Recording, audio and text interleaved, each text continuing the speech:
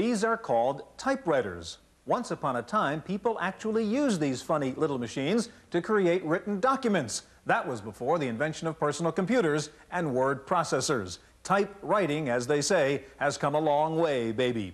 Today, we're going to take a look at the latest and newest in word processors on this edition of the Computer Chronicles.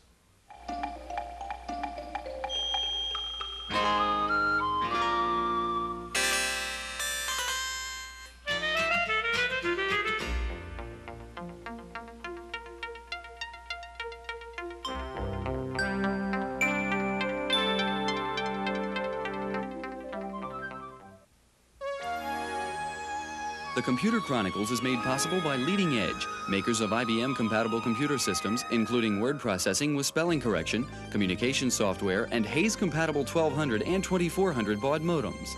Leading Edge, with over 1,000 service centers nationwide. Leading Edge, leading the way to the information age. Additional funding is provided by McGraw-Hill, publishers of Byte.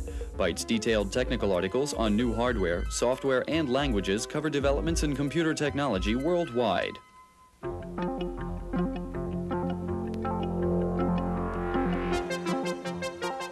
Welcome to the Computer Chronicles. I'm Stuart Chaffee, and this is Gary Kildall. Gary, we're talking about word processors today, and a couple of years ago there was a novelty item called the Peter McWilliams word processor. You sent in 99 cents, and this is what you got. And it said to insert, use this end, and to delete, use that end. And of course, early word processors didn't do a whole lot more than that. You made your mistakes on the screen instead of on the paper, perhaps. They're much more sophisticated these days. In fact, some people are saying word processors are now evolving into desktop publishers. Well, Stuart, desktop publishing is certainly an evolution from word processors, but it's a lot more. An integration of text and graphics, taking the whole structure of the document into account, page layout, things of this sort. Desktop publishing is inherently more complicated. Word processing, well, we still have a long way to go with that. Ease of use, extra facilities, and so forth. So I think we're going to see word processors around for quite some time. We're going to take a look at some of the top-rated word processors to see what's new and what's best for you. Now, a good word processor can be expensive, but there is a low-cost way to get a word processor through shareware, and we're going to begin with a report on that low-cost alternative. Most software packages come with a stern warning about making more than your fair share of copies. So why does a word processor like PC Write ask its owners to make as many copies as they like? Because PC Write belongs to a class of programs called shareware, and its success depends on as many people as possible trying it out for themselves. I think that's really the heart of what's nice about it, that you really can try it out at some length and really say, yes, this is what I want, or, well, after all, no, this isn't what I want. And so I was clear I wanted it by the time I sent my money in. If you can't get a copy from a friend, PC Write diskettes are available from the company for $16. If you decide you like it, you send in the $89 registration fee, in exchange for which you get a manual and updates. PC Write is not a bare-bones program. It includes a spelling checker, mail merge, and laser printer support. The program allows for some split-screen editing and custom character sets. And PC Write is written in Pascal, and I think it's very fast and efficient because it's done by one programmer. My experience has been in the computer field, when you find a program that's really a pleasure to use and really rewarding and satisfying, it usually has just one programmer behind it. The shareware idea seems far removed from the corporate mainstream of commercial software, explained in part by its unusual origins. Shareware has its roots in ham radio, and the original people that developed shareware concept really came from the bulletin board. And within amateur radio, the very being of amateur radio is that the airwaves are free, and it's an exchange of information. So that's its roots.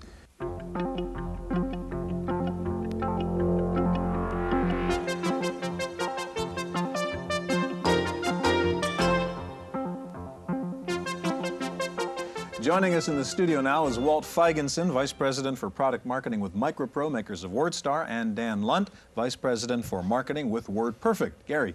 Stuart, I think it was last time we did a show on word processing. One of the guests said there are 600 word processors on the market. At least.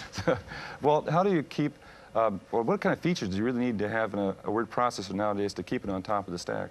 Well, you know, there's some sort of magical way of determining this, but the primary method that we use is listening to the users. And just as everybody in the industry does. We've got, in this industry, probably the most vocal users that you'll find any place. They love to give you suggestions, and all you have to do is listen to them. So what sort of things? Spelling checkers, we've seen spelling checkers be important. What other kinds of things or features you need, Dan? Well, as we listen to our users, we find that a large number of them are attorneys, accountants, professional people, and they all have features that seem to be directed specifically at their industry. For example, we received a lot of requests for a line numbering feature and for table of authorities generation in WordPerfect from the attorneys. And we feel like that's a very important process of getting that feedback from the users. So specific markets will tell you a lot about the features you need. That's true. Well, you have a new version, I understand, of WordStar. A lot of people have been waiting for that. It's been a long wait, but thank God it's here. Okay. Can you show us how it works? Sure.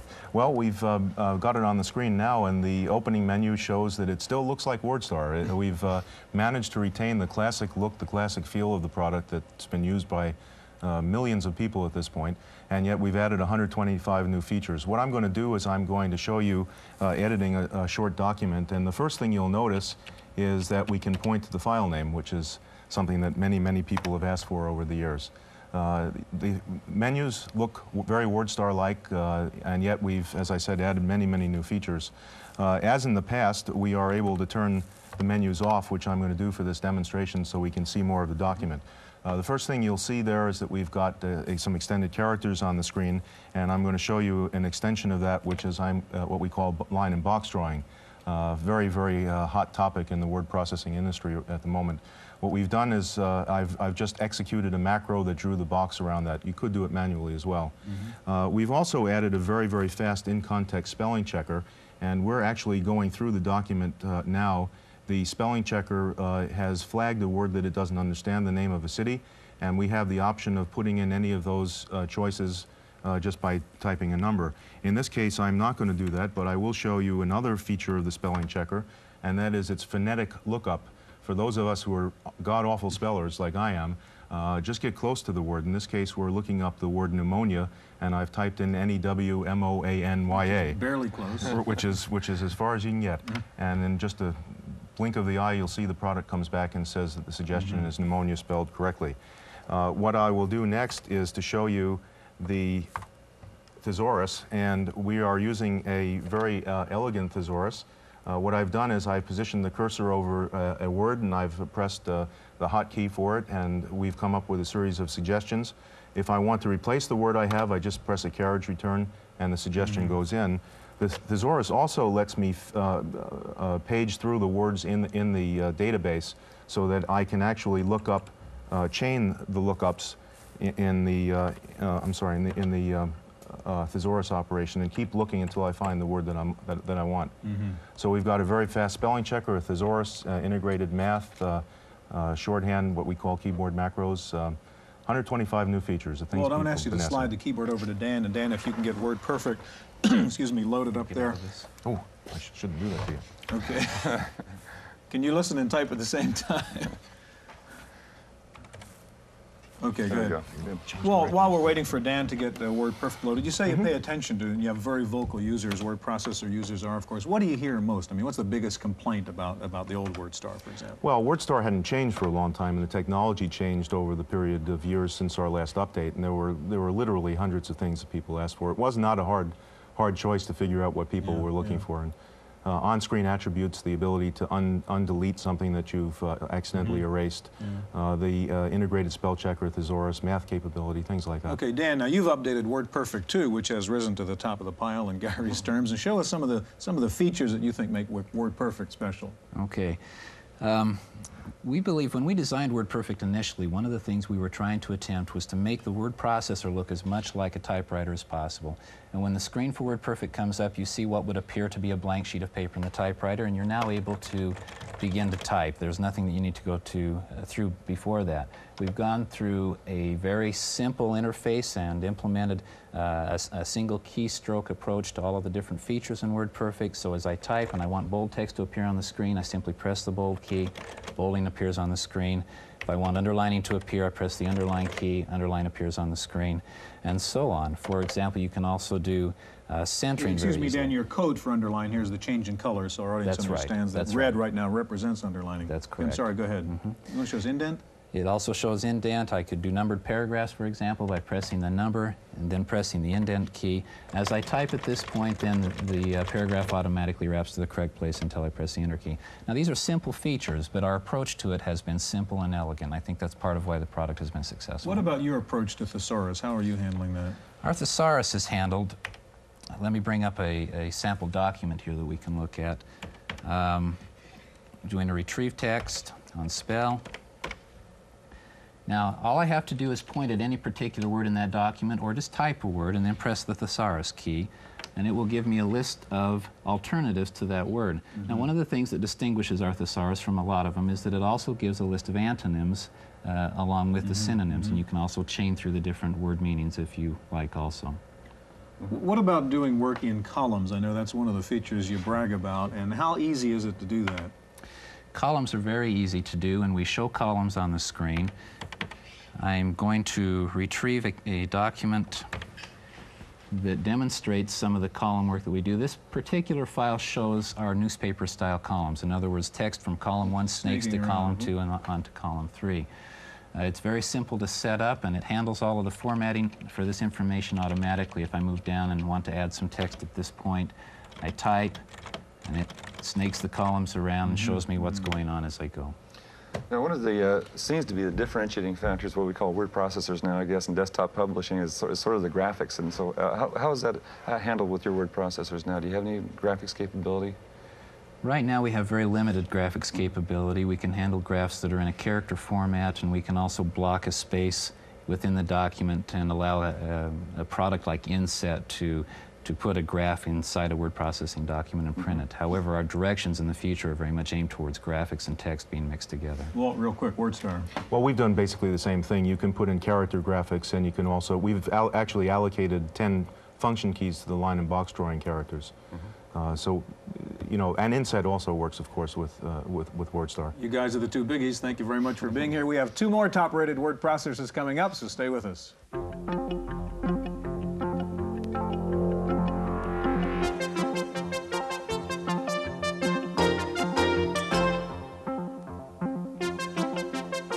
Joining us in the studio now is Louis Levin, Product Manager with Microsoft, and next to Louis is Jim Kessler, Product Manager with Office Solutions. Gary. Louis, it seems like a good word processor now has to have at least a spelling checker, hyphenation, a thesaurus in it. We've seen that so far. What else do you really need to have a quality product now? Well, we at Microsoft think that the word processor should help you as you write. You're not just pounding the keys. It'd be really nice if the word processor could help you organize the document and could help you figure out what you're trying to say. The other key thing is, what does that document look like when you print it? And we think the word processor should deliver the best output that you can possibly produce with today's laser printing technology. Jim, what are the features a good word processor nowadays need? Well, really, it should be a real diverse product. It needs all the full and power features that those type of users demand. Yet it should be easy to implement for all broad ranges of the users. Okay, Louis, you have a Microsoft Word you're going to show us. Right. What I'd like to do is just show you something that really distinguishes Word, and that is its outlining feature. Here we are looking at a document. It's a brochure for a product. Turns out it's a very long document. I may get lost in it. I can quickly jump into the outline view, and now I can step back from it. It's less detailed. I have a bird's eye view. If I want to see the details about any one section, like the product overview, I can expand that or quickly collapse it. Or go down here, I'll expand that and expand here, and we get the text that supports that particular point. So the outliner's integrated into the word processor. That's right. This really helps you when you're writing. It's also very, very helpful when you're trying to reorganize big sections, because I can pick up one of those points, move it someplace else, and everything attached under it goes along with it. You can also see we're displaying some formats on the screen. You see that part of the title's in italics. Let's take a quick look at some of the formats we can display on the screen. I'm going to open up a new window here, and I'm going to bring in a new document there, which displays some of our character formats. And there you can see we've got bold and underline, italics, strike through, all those double underline, all those things are displayed on the screen. Okay, so you can actually see the underlines, the bolds, the strike throughs, and so on. And even crazy combinations of it. Now, when you've got that kind of formatting capability, a key thing is you need a way to control that. And for us, the real way to control that, I'm going to close that, is with something called Style Sheet. Style Sheet lets you define all this formatting we just talked about, and lets you access it with a single key. So maybe I want to change this particular heading to a level 5 heading, and I've defined the formats in my style sheet for level 5. Or I can quickly bounce it back to level 1. So in other words, a level 5 heading may be underlined and bold and italics or something. And indented, right. You can do all those combinations. And with one keystroke, call up a particular macro-defined format, essentially. Exactly. Now, the key thing you want to be able to do when you've got this kind of formatting control is to be able to print it that way. And let's quickly see what we give you in print formatting. If I'm setting up characters, one thing I want to do is access different fonts. And here, I'm showing you the list of fonts we support for the Apple Laser Writer, which is demonstrating our support for PostScript. So you can get out all those great features of PostScript and find out what kinds of capabilities from within Word. Now, one of the fundamental differences in the other word processors we've seen so far is that this is a bitmap graphic. Right, that's the trick to being able to show those formats. The fonts and various italics and things like that. Yeah. That's right. Lewis, if we can ask you to get out of Word so that Jim can show us Office Writer in just a second. Jim, we've seen some of the, obviously, the biggies here, Microsoft Word and WordStar and WordPerfect. How does somebody like Office Writer, a product like Office Writer, get up there and get out of that 600, 700 word processors Gary was talking about? Well, I appreciate your asking. Our success has been with Fortune 500 companies. We have penetrated that market. We're certainly going to continue in that same vein. Of recent, we have begun concentrating some of our efforts into the resellers channel as well. Okay, show us Office Writer, which is your product, and you got to get it up there somehow.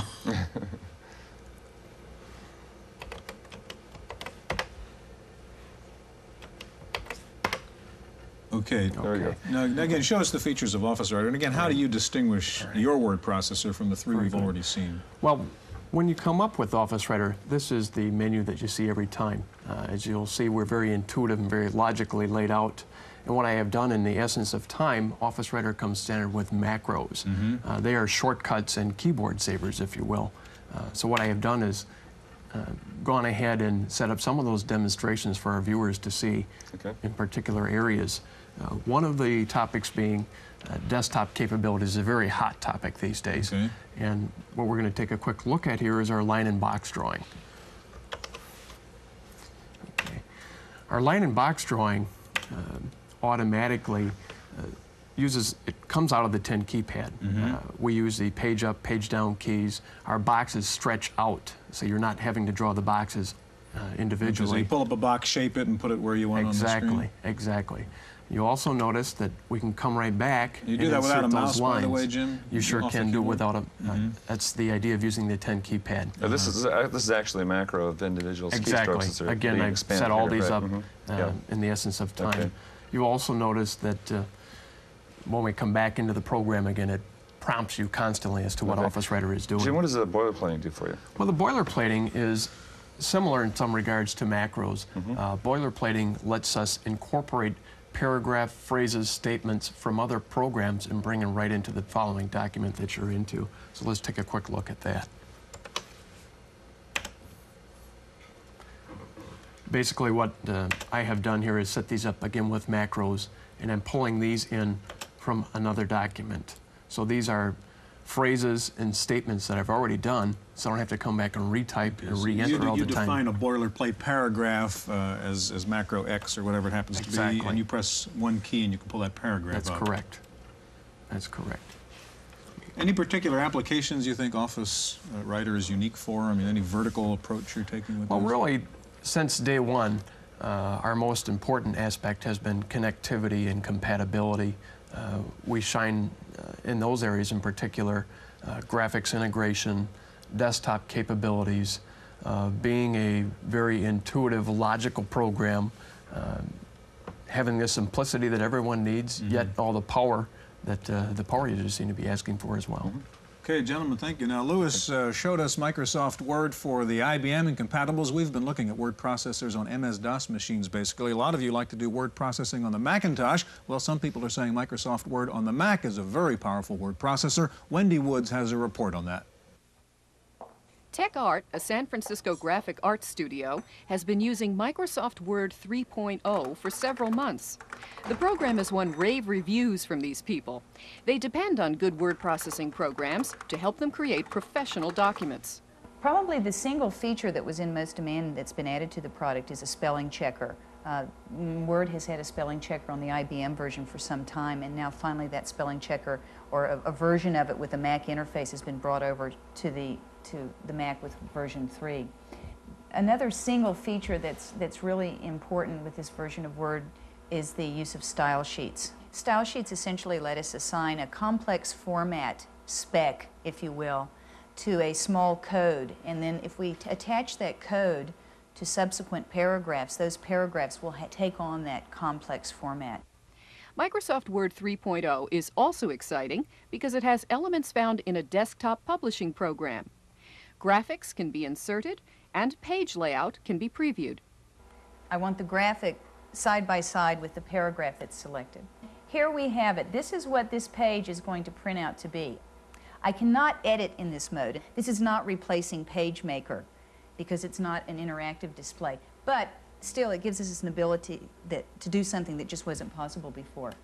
Which is why Microsoft Word version 3 has become the program of choice at TechArt. In San Francisco for the Computer Chronicles, I'm Wendy Woods.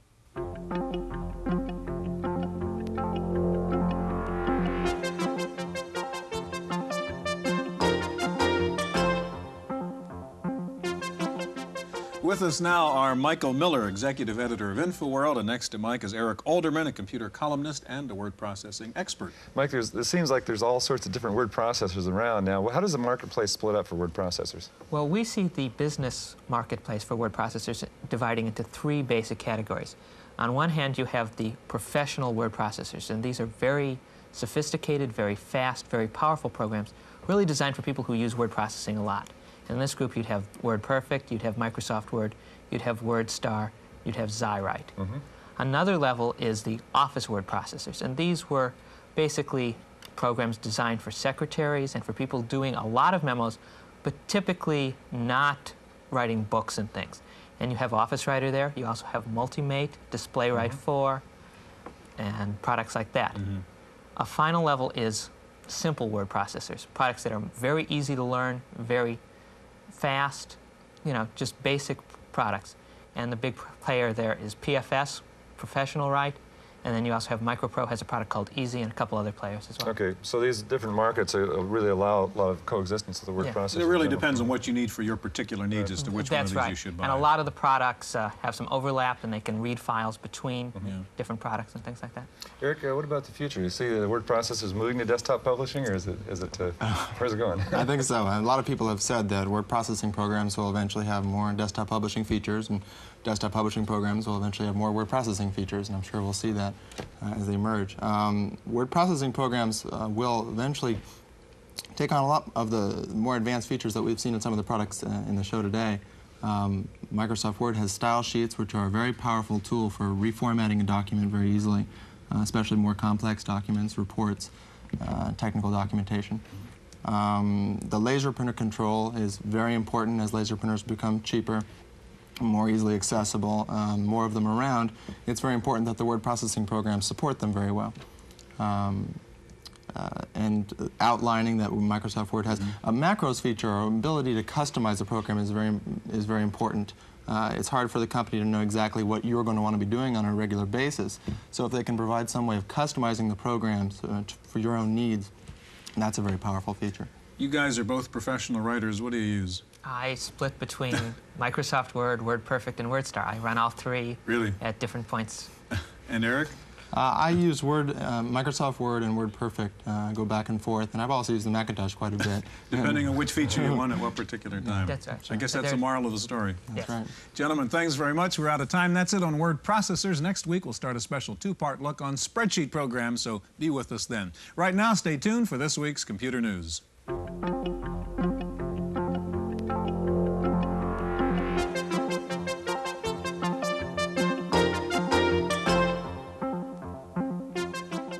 In the Random Access file this week, the battle between IBM and Apple for the hearts of corporate America has now moved to the software arena. With both the new Macintosh 2 and the new IBM Personal System 2 computers on the market, the race is on to see who can produce the first 32-bit operating system. While IBM announced its new operating system 2, it won't be available until 1988, and that means application software may not be available until 1989. So rumor has it that Apple is working furiously on its new operating system for the Mac 2, one that would allow true multitasking and access to greater memory. The operating system is reportedly codenamed Juggler. There are reports it was recently shown to some software developers and that it may be released this summer. The worm has turned in the look and feel dispute, with the original developers of VisiCalc now suing Lotus, claiming that 123 copies the look and feel of VisiCalc. The suit claims $100 million in damages, despite the fact that Lotus bought the rights to VisiCalc 2 years ago. Lotus is, of course, suing VP Planner and the Twin on the same grounds. First reports on the new IBM Model 30 are good. The Chicago Computer Society took a look at the new IBM 8086 machine and said it performed well and that its hard drive is amazingly quiet. And there are reports that some dealers are already discounting the suggested $1695 price for the Model 30.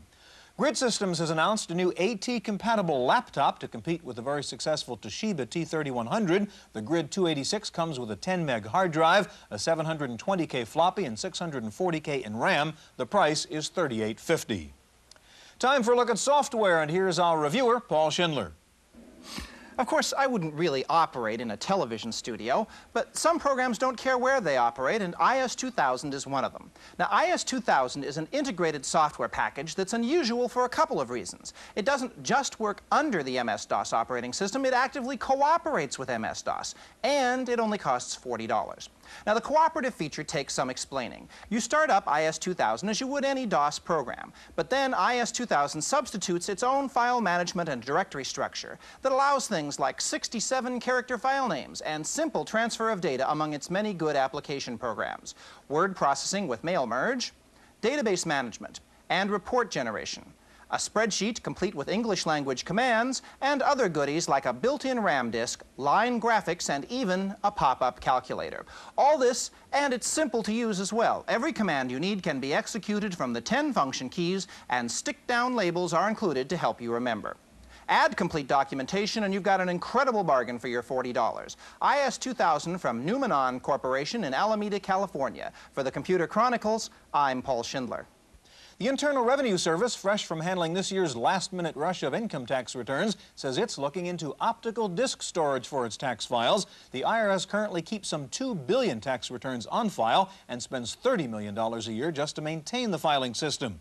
A California company named Integrated Automation is contracted with the IRS to develop a sophisticated optical storage system called Phaser, which would eventually put all IRS archives onto optical disks. The Source has finally been sold by Reader's Digest to a New York venture capital firm. The new company also owns Automated Marketplace Systems, a firm specializing in electronic purchasing technology. No immediate changes in The Source are expected. And rival CompuServe has announced bargain rates through the end of May. CompuServe is offering prime time service during the day at evening and weekend rates of $6 an hour for 300 baud and $12.50 an hour for 1,200 baud. Finally, Apple is not forgetting the 2GS. Despite all the recent attention to the new Macs, Apple is about to launch a $1 million direct mail campaign, sending three-dimensional pop-up cards to millions of American homes. The cards open into a 3D model of the computer. The promotion is designed to get the new 2GS into the home and education markets. That's it for this week's Chronicles. We'll see you next time.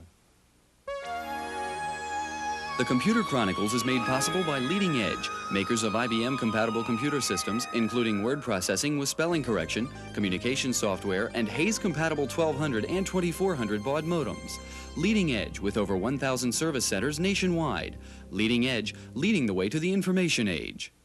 Additional funding is provided by McGraw-Hill, publishers of Byte. Byte's detailed technical articles cover the latest in microcomputer technology throughout the world. Byte, the international standard.